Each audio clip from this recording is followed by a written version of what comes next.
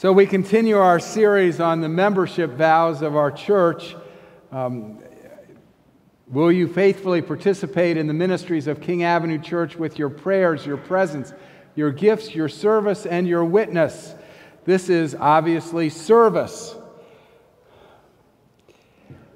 The parable that Lowell just read couldn't be clearer. It's painfully clear. A parent had two children, said to the first, "Go serve in the vineyard." And the child said, "Yes, I will," and then changed its mind and didn't. Second child, "Go serve in the vineyard." "No, I won't." Changed its mind and went. Which one did the will of the Father? Well, it's obvious. The one who went and worked in the vineyard. What's painful for me is I realize how often I am the first son. The son that says, "Yes, I'll serve," and doesn't. A couple weeks ago, we got in our mailbox, maybe the rest of you did too, a brown paper bag that had written on it, "Please fill this bag with food, and on Saturday your mail carrier will pick it up and give it to a food pantry." And Susan said, "Well, should we fill it up?" And I said, "No, we don't need to.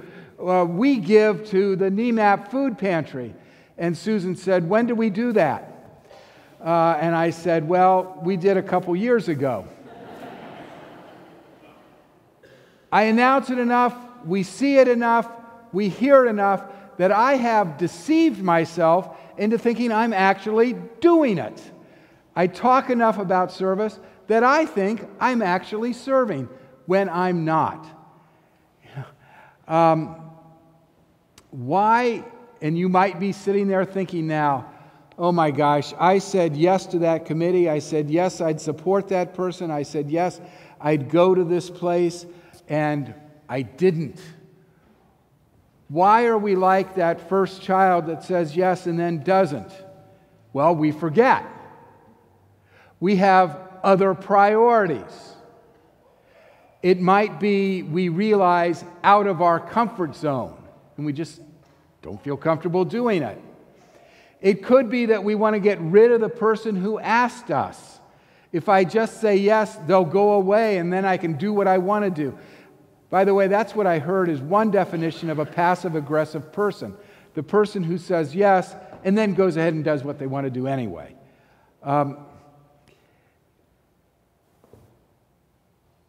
It is clear that given a choice, we'd prefer that other child, the one who says no, but then changes its mind and goes and serves.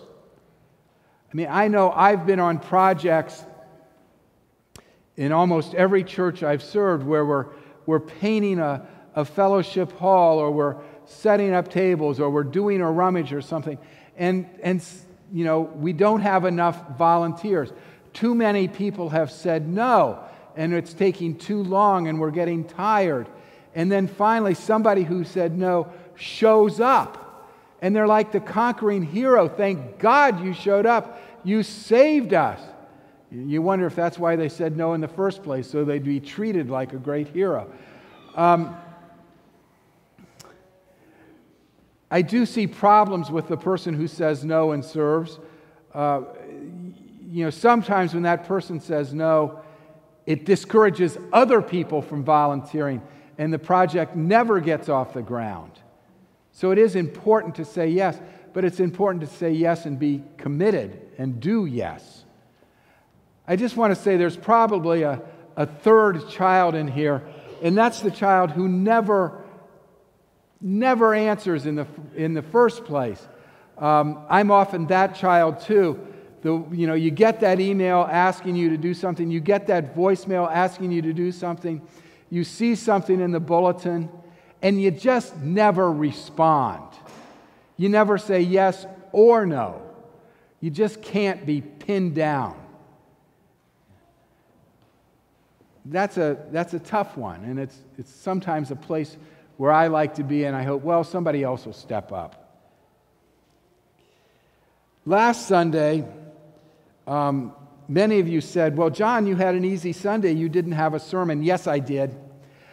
I had a sermon at 9 o'clock. You all who come at 11 missed the blessing of that sermon. Some people say it was the best sermon ever preached at King Avenue, but you missed it. Sorry. I'm going to recap it now. Now, what I said is that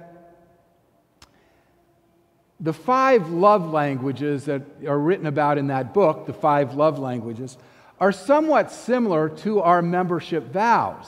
The 5 love languages are quality time, gifts, service, physical touch, and words of affirmation. And those are awful close to the membership vows, but we never think of the membership vows as love language. But we think of these other things as love language. And service is a love language. It's not just what we do, it's how we do it.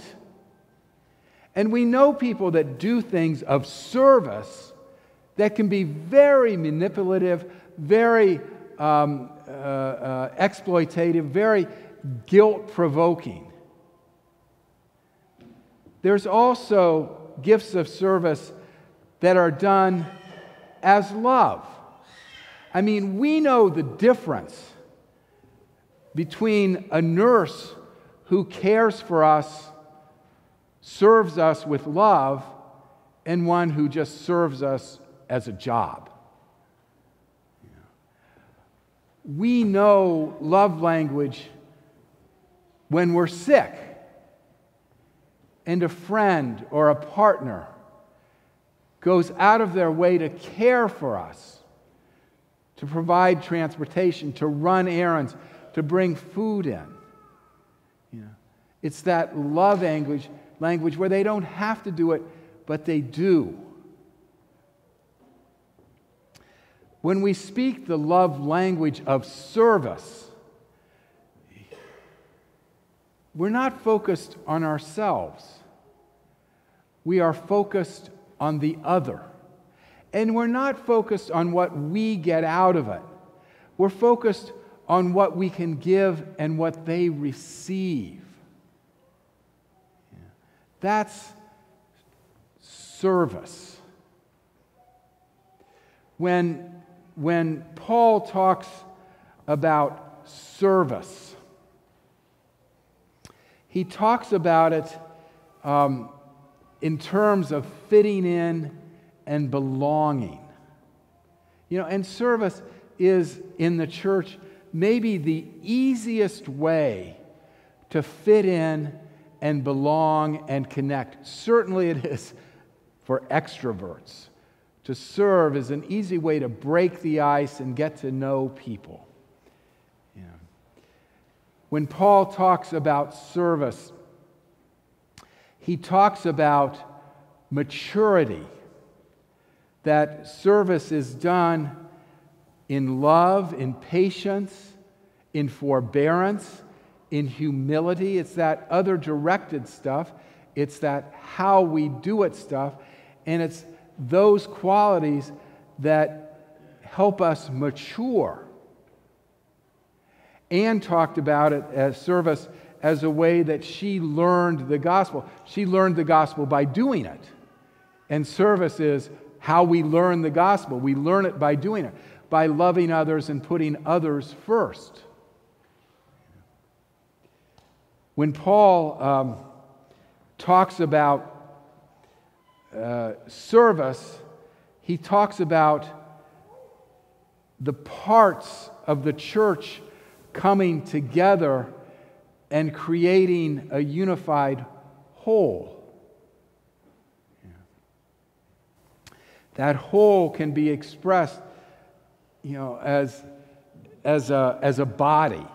And that's the illustration he most commonly uses. The body of Christ where each piece of the body, each part of the body, does its function. And some get more glory than others, some get more attention than others, but each part is important. You know, when you think of service in the church, yes, it's a body that works together. But you can think of it also, that service body, as working together for Habitat for Humanity. According to the grace given you, some of you are very skilled and can do almost anything. Others are really unskilled and can do nothing but pick up scraps of wood. Others make meals. Others do finishing work. Others prepare the ground. But each person comes together to make a whole, one organism.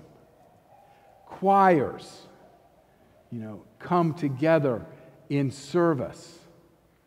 Hubbard tutors come together in service.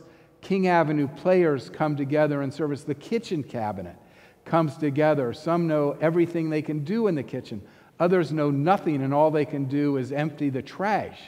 But each group is important in the body.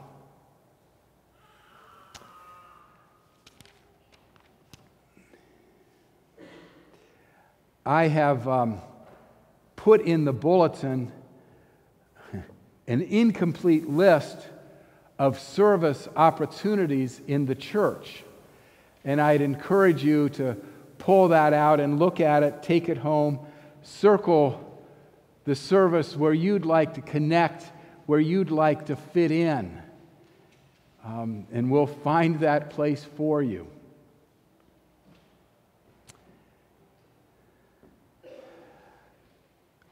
One translation of this passage from Ephesians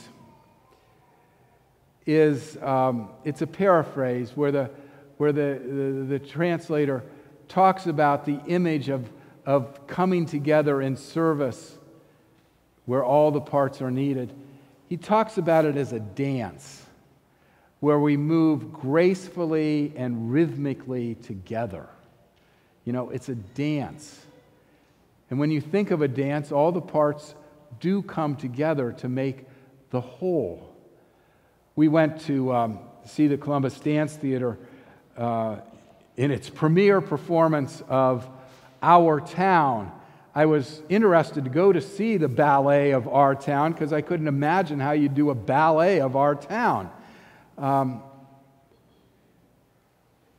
it was really well done, with visuals, with costumes, with music, and with the dancers. And it involved all ages, the children who are in the dance school up to the professionals, and some people from outside the dance, people who live in the community. And it included musicians, and it included photographers and videographers, and it was a multimedia presentation. And it was thrilling, and it was uplifting, and it kind of brought the whole audience together. And we felt really good about it, and we had experienced something wonderful. And I thought, the one person you don't see here is maybe the most important person in this production. The artistic director, the choreographer who put it together, who had the vision for all these pieces to come together. And after after the performance and thanked some of the dancers whom we knew, I really wanted to talk to the artistic director, and I wanted to thank the artistic director for his vision and his work in putting this all together. When I think of service in the church, there's one entity we do not see that pulls it all together, and that's God. But it's God's vision and it's God's direction that brings it together. Paul says in Ephesians, through that work together, that service together, people know there's one God. There's one God bringing it together. I wanted to thank that artistic director.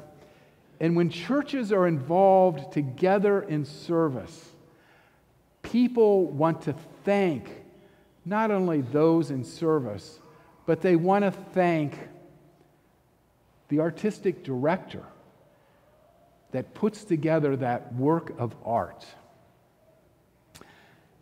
Our service is not only a gift of love, it's a work of art made to God that others see its beauty.